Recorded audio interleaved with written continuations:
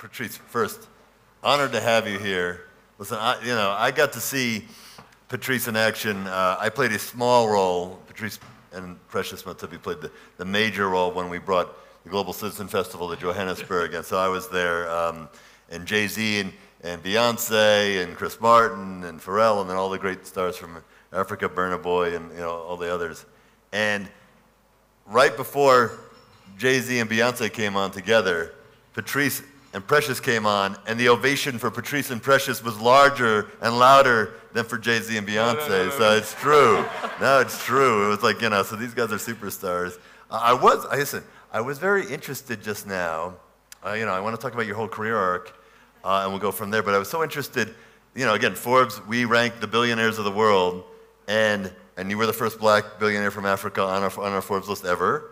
And I was so interested that when I just mentioned that offhand when you came up before, the people applauded, and we're so proud of that, because in America, if you're a billionaire, they're like throwing things at you, and here there's so much pride in your success, which I think is very interesting. So, and again, that's why it's amazing you're here, such a great role model. Maybe, again, you weren't born a billionaire, you built it. Maybe give this audience who's not familiar kind of your career arc from when you were this age to now.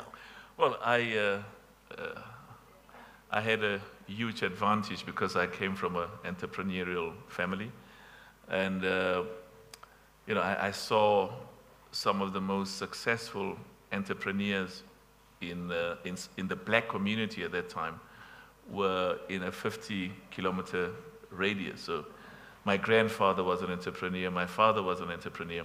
But it's interesting, I had a quick discussion with the president, and let me thank you for bringing Forbes to Africa and believing in Africa and inspiring Africa. Can we clap hands for Randall? So on tomorrow we'll be in Mozambique, and we'll be going to the north to play football with some of the refugees there, because there's a $30 billion investment there. B with the standing for billion, and then on Wednesday, of course, we are coming to your wonderful event at Kasane, and then Wednesday night we are off to LA. Now, why I'm saying that is because I was listening to some of the previous speakers here, and Friday, Warren Buffett, in fact on Saturday is the Berkshire Hathaway, and then we'll be at the Milken on Sunday. But the interesting thing is, the young women you had here reflects some of the smartest and the brightest in Africa. And the young lady who was sitting there was a time when she was talking, and she thought that there was no sound. And you see creativity. She said that she was going to speak. So there's a problem with the mic, but she's got a solution immediately. And she will talk and so that you can... So just talk louder, that'll be the solution. Right? But what that indicates is the exceptional talent. But what we have to accept and recognize is many of the businesses that are going to be started by the young people who are with us here will not succeed. This is a very small amount of businesses worldwide, entrepreneurial ventures, startups, very small percentage succeeds. But where America leads the world, and it's a culture we should bring into Africa, which is different from Germany and Europe, is that in America, if you do not succeed, it's not the end of the world. Sometimes it's almost, I don't want to say they encourage you to fail, but they encourage you to keep trying. In Germany and in parts of Europe, the world comes to an end. And they almost tell you, we knew that you were not going to succeed from the very beginning, so let go of it. Yep. So the key issue for us is to encourage many of our young people to keep at it. The problem that we have also is we also have to be realistic. I've heard people 20, 30 years ago say, it's Africa's time, it's Africa's time. There's some exceptional things that have happened, but in relation to what can still happen, there are huge opportunities. But two quick issues. In America, you've got infrastructure, you've got support for entrepreneurship, you've got facilities, you've got role models, you've got entrepreneurs themselves who are consistently looking for encouraging new ventures. There are challenges in Africa, and we have to deal with those challenges. One of the ladies was talking about, if I want to travel from Nigeria to some other parts in West Africa, in East Africa, I've got to go to Europe first before I go down. I was at a meeting a few years ago with the minister. We were leading a trade delegation to the Democratic Republic of Congo. The Minister of Finance said, my children are studying in South Africa at UCT. To send money to them, to wire money, I've got to wire the money to Europe and from Europe to Africa. So we've got to invest in infrastructure, invest in resources, invest in making more financing available, but more importantly, encouraging as many young people as possible to start the startup. Start the startup. Let me use another word. Begin the new venture. Let's make things happen. Because sometimes we've got these brilliant ideas. We talk about some of the things we intend doing, which is wonderful. But the urgency now is to make things happen. Get going. Invest. There is more resources available to support young entrepreneurs than we sometimes recognize ourselves. Right. And I think I can't tell you how important what you just said is. There's no such thing as failure if you learn. So even if you start a business and fail, you didn't fail, because then you learned in your next business. And I think that's something, Patrice, that you lead in that, setting that example that failure is good, because failure means you tried. Absolutely. The worst thing you could do is not try. That's a failure. Yeah. If you try, you're a success. Absolutely. And as long as you learn. I mean, when I was young, when I was 27, I had my first startup. I raised $18 million. How old were you? I was 27. Amazing. 26, 27. I raised $18 million. I lost all of it. But that is the thing that is good about America. Absolutely. The second startup I raised another $18 million because they're like, good, you won't make those mistakes this time. You'll make new mistakes, but you won't make the old mistakes. So as long as you learn. On that issue, I mean, the companies that we are associated with will be spending $5 billion over the next 5 years. And that $5 billion, I mean, we can invest in, we've got businesses in Asia, in India, in China, we've got investments in America and Europe, but the $5 billion is earmarked for Africa because we believe in this continent, the best opportunities for us. And it's something that's cynical.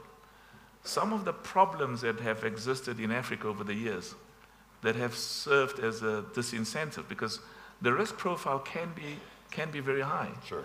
But you've got to be able to work your way around that and create value, because at the end of the day, our shareholders are worldwide, and we are judged almost exclusively, of course, sustainability and climate change is crucial, by the value that we create. I mean, they buy our shares at a certain price, and they want to see that value increase. More risk, but hopefully more return, because there's so much opportunity. Yeah. So what are you looking for? So you have, $5 billion to deploy. So when you're looking at, and again, a lot of the things you're doing a little later stage, not early startups, but when you're looking for ideas here in Africa, what are you looking for? Well, let me tell you, a huge chunk of that is in, we've got some money that's specifically looking for innovative, but recognize that technology is going to play a key role. You also have to look at Africa in the context of what are Africa's competitive advantages. We shouldn't compete with the rest of the world at this stage in areas where they are 10, 20, 30, 40 years ahead of us. Tourism in Africa is world-class. Agriculture, exceptional opportunities. Fintech in Africa, exceptional opportunity. Education, technology, exceptional opportunities. Agriculture. And what some of our young people should do, and many of them are doing that already, is to look at those industries, because this is where a huge chunk of the money, there is money that is looking for investment. Where we are failing is to maintain the contact. It would, what we are doing in South Africa now, and it's something we want to do throughout the continent, is to have centers where there's continuous engagement with young people who've got new ideas. We've started this partnership with Mike Milken. We've put the Milken Motsepe $10 million prize money that we've put available. It's focused on Africa.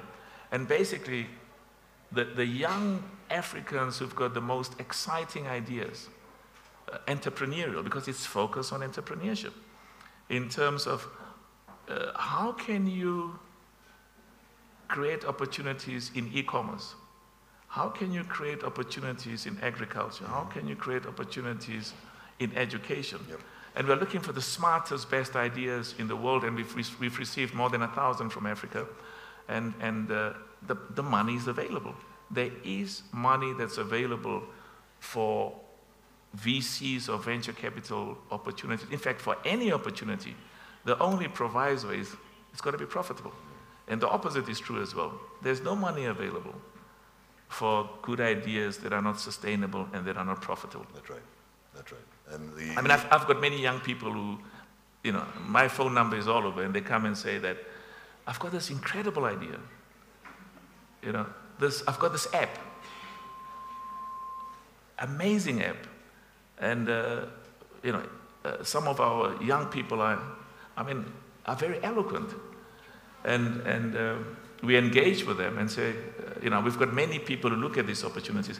A significant amount of those ideas, new opportunities, are not profitable. But you shouldn't be discouraged, because this time you came up with an opportunity or with a venture you want to pursue that is not profitable. Try something else. Let's start all over again. I've had so many failures, and thank God I saw my father having challenges in his business and overcome them. So I was never discouraged by not succeeding, and I know that I spoke about the 5 billion. Some of that will not succeed, but thank God. Most of it probably won't succeed, but the majority of it will succeed more than the part that doesn't, right? I hope a huge chunk of it succeeds, Yes. Because my shareholders, but I can guarantee you some of it will not. And we've just started a new bank, which is one of the fastest growing digital banks in the world, Time Bank. It's got more than 4 million bank holders and participants, and it's exciting because it's doing exceptionally well. We've started one of the most, we invested in 5G in a partnership with Rain in South Africa. It's doing exceptionally well. Yep. But there's a whole lot of other opportunities. We have diversified, so we encourage, the best ideas are in this room. The best ideas are not sitting in some corporate office. And I can tell you, if we keep track with all of the people who are here, 5, 7, 10 years from now, yep, they're going to surpass and exceed even their wildest expectations in terms of their successes. I'm going to take a picture of this room right now while you're talking, because I guarantee you, like you said, 5 years, 7 years, 10 years, there is a President Motsepe in this room. There's a future head of state somewhere in this room. And there is a future Patrice Motsepe in this room. There's a billionaire in this room. We don't know who it is. Who is out there? Who is it? I must tell you, I was amazed. I was in Nigeria, on the football, because we own a football team because of the love for football. But more than that, it was one of the philanthropic ways of giving back as a family.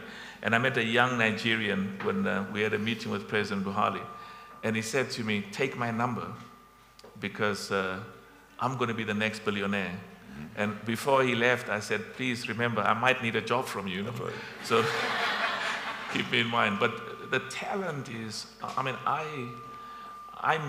we go to the World Economic Forum every year, and we meet, and we go to Silicon Valley all the time.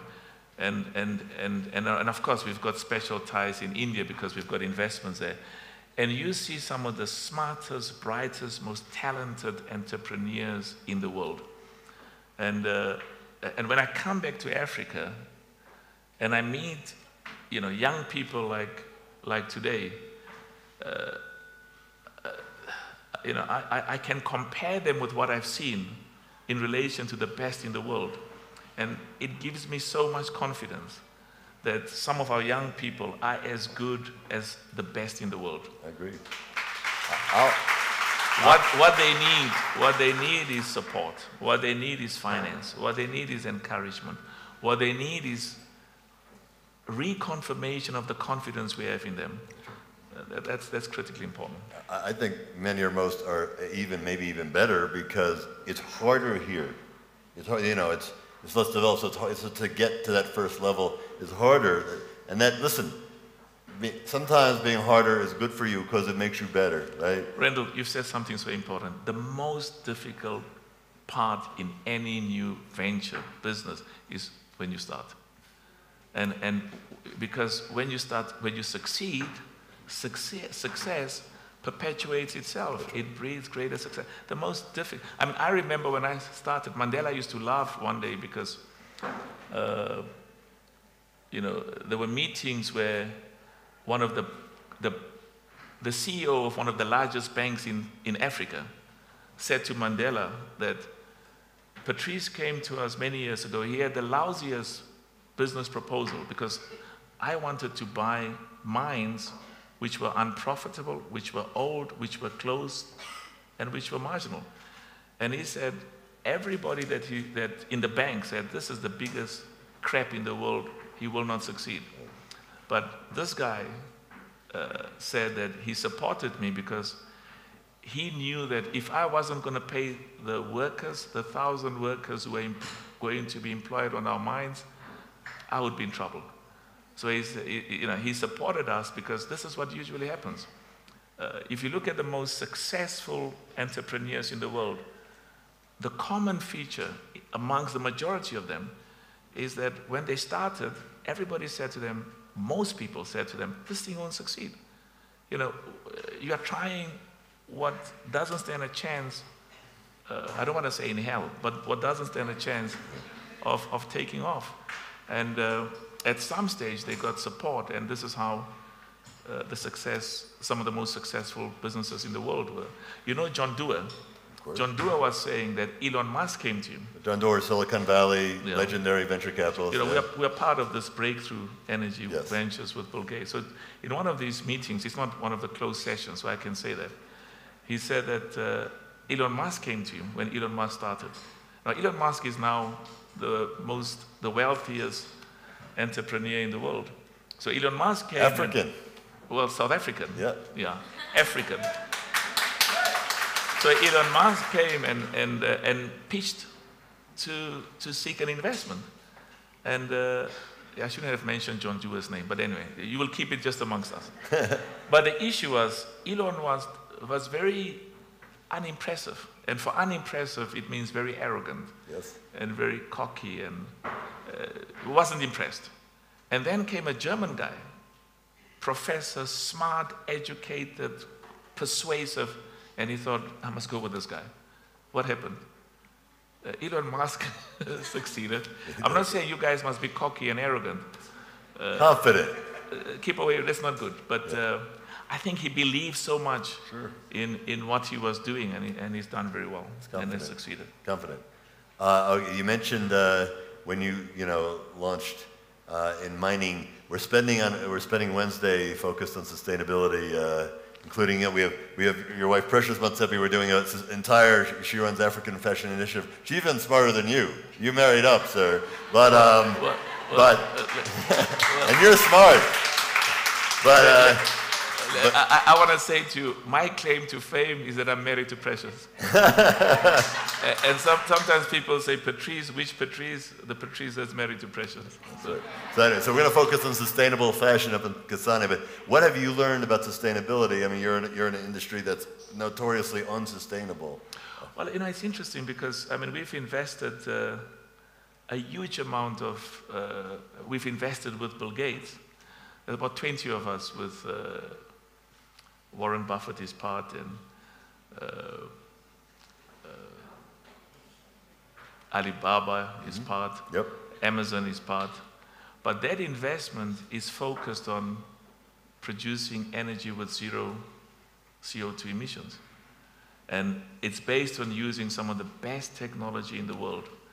And there are opportunities. I mean, we've got a renewable company that's focused on renewables, but producing energy through sun and through wind. And the whole commitment to sustainability and to climate change is critically important. So we've got to continue to run world-class businesses, but do so in the mining industry. I mean, you will hear in Davos in a few weeks' time that, we are part of what's called the ICMM, which is the 30 largest mining companies in the world. And there's a huge commitment, and there are plans in place, assessment, independent evaluations to make sure that we do our businesses in compliance with climate obligations and this critical element of sustainability. But there's an opportunity for Africa in the whole new business ventures that will arise because of the world's focus on sustainability. Well, again, and it's a huge advantage for Africa, again, because a lot of other parts of the world, everything's already developed and it's too hard for them to change. Yeah. Where here, so many new opportunities, so you could go straight to the good stuff. Two more questions. One, the importance of, and again, since we're going to have so many future successes in this room, you are a leader in terms of the idea of responsible capitalism, the idea, with what you're doing, sustainability, and your climate partnership with, Patrice was the first African to take the Giving Pledge, which is a commitment among billionaires who pledge to give at least half of their money away back to the world while they're living or as soon as they pass. So what have you learned over the years in terms of that responsibility from success? Well, you cannot have an economy or a country where the rich people are only about themselves. It's not sustainable. It's not even in their interest. Definitely, it's not in the interest of their children. So when you create opportunities that allow the poor, the unemployed, the marginalized to grow, to succeed, to develop, to become sustainable. One of the young ladies here was talking about aid and donations. And I mean, there's a place for aid and there's a place for donations, but no country in the world has built a world-class economy based on aid or based on donations. You've got to focus on trade, you've got to focus on partnerships, you've got to focus on entrepreneurship, and that's why this whole African continental free trade area is one of the most exciting. I just want to tell you a quick story. We have a mine in Zambia. We spent about $700–800 million building a copper mine in Zambia. So they took me in a helicopter before we started the mine. And I was flying in that helicopter from Zambia, at the border between Zambia and the Democratic Republic of Congo. I mean, I saw 5, 7, 8 kilometers of trucks on both ways, waiting to cross the border. I mean, it's incredible. Yeah. I mean, if I'm in Europe, and I'm in Germany, or I'm in France, or I'm in Italy, I can travel freely, unimpeded. Right. So this, I mean, can you imagine if that Although until 20 years ago, that didn't exist, so that can happen. So I think, if we proceed with the African continental free trade, it will not just create $1 trillion of new trade, but it'll create opportunities for businesses that many of the young people in this room want to start, can start.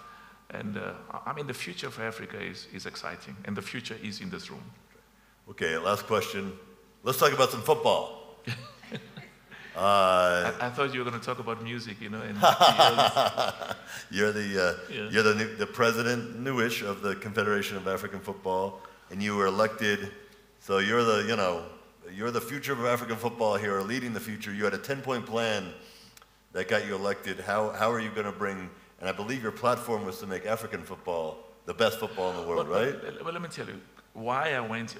We own a football team, and they were the champions of Africa in 2016, and we went into football not just because we love football, but it's also a means to give back. But the main reason why I agreed to become president of African football is the 300 million young people in Africa between the ages of 15 and 25. There are 300 million young people on the African continent between the ages of 15 and 25. We have to connect with them. And connect with them means we've got to be where they are. And we've got to hear what they say, because they're some of the most exciting and most brilliant ideas. And football, by far, is the most popular sport. I mean, you spoke about global citizens. I mean, Precious and I, after we brought Beyonce and Jay-Z and Pharrell and all of the others, Burna Boy, a lot of the young people said, we knew Precious was cool, but we never knew that Patrice can also try to be cool. And that was an indication that, we have to be more engaged. And football is a key. We use football to connect with young people, to hear what their views are, to hear how they see the future, and also to use football to say, don't do crime, don't encourage corruption, don't use drugs. Use football to say, pursue your dreams. I mean, one of the ladies who was here spoke about the sky is the limit. Now, the sky is the limit is a slogan of the football team that's owned by the family. Indeed, through football, and of course through other means, but football for us is an important tool for African football to become amongst the best in the world, but it's also the dignity, the pride. When you see Mo Salah, when you see Sadio Mane, some of the best football players in Africa, every African country has got exceptional football players. But those football players, it's not just about football in isolation from socio-economic development and growth, economic investment, a better life, more dreams. So that's why we went into football, and I think the president of football is here in Botswana, and the president of football from Angola is also here, and tomorrow we'll be with the presidents of football on the sub-Saharan continent. So football is critically important, and as I said, we love it, but it's got a broader objective as well, and a broader purpose. Well, again, what I love about you, Patrice, is everything you do. Some people are like, oh, football, that's fun. But everything you do, I've been, watching you for years, is tied to something bigger, Absolutely. A bigger idea, Absolutely. A bigger idea to move things forward. And, so on behalf of everybody here, thank you for everything you do to move the continent here forward. You're everywhere. It's true. Every time, we speak, you're somewhere else. It's almost always, it's usually in Africa, but you're, what you do for this, for Africa is exceptional. And we appreciate you spending your time and coming here with us this week. So, and thank you. Thank you so much. Thank you.